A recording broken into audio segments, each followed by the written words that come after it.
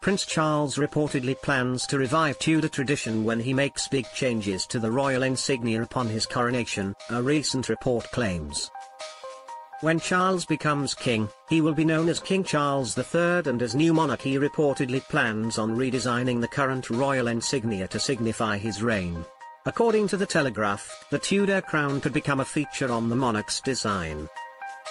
The royal insignia represents the monarch's reign and currently features the Queen's Eri stamp, standing for Elizabeth Regina II, below an image of the St. Edward's crown. The stamp has become an image across the globe of the British monarchy and part of our national identity. The royal insignia is so common that it now often evades the eye of most people. It features on official uniforms such as those of the police, beefeaters and military uniforms ranging from the air ambulance crews to the mounted military. The royal design is also on the stamp, post boxes and part of the Royal Mail logo.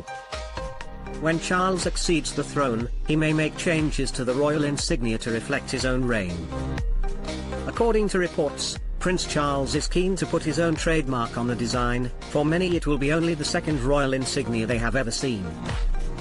It is alleged that Charles will choose to drop the St. Edward's crown for the more simplistic Tudor crown, which is less ornate. While St. Edward's crown has more bulbous sides to it, the Tudor crown has sides that fall straight down in the traditional dome shape to the base of the crown. This choice of returning to the more simplistic crown can perhaps be acknowledged as a further sign that Charles will attempt to make the monarchy more slimmed down and less lavish. It is also notable that the St. Edward crown is now strongly associated with his mother's 70-year reign, and Charles is keen to make his own distinct mark as king whose reign will not be as long. The Tudor crown last appeared on the royal insignia with King George VI, who is Prince Charles' grandfather, who used the crown for his design while he was on the throne for 15 years. It is stated that the crown will be accompanied by the royal initials of Sir for Charles Rex and the Roman numeral 3 that reflects his new title as King Charles III. The royal cipher and Latin term Regina is reserved for the female monarchs, while Rex is for the male monarchs.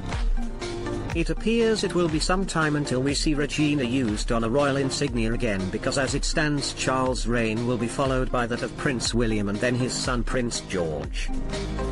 A spokesman for Clarence House, where Prince Charles resides with his wife the Duchess of Cornwall, has stated that the details of these plans will only begin at the point that Charles accedes to the throne. The spokesman insisted that there are no plans of this nature at this stage.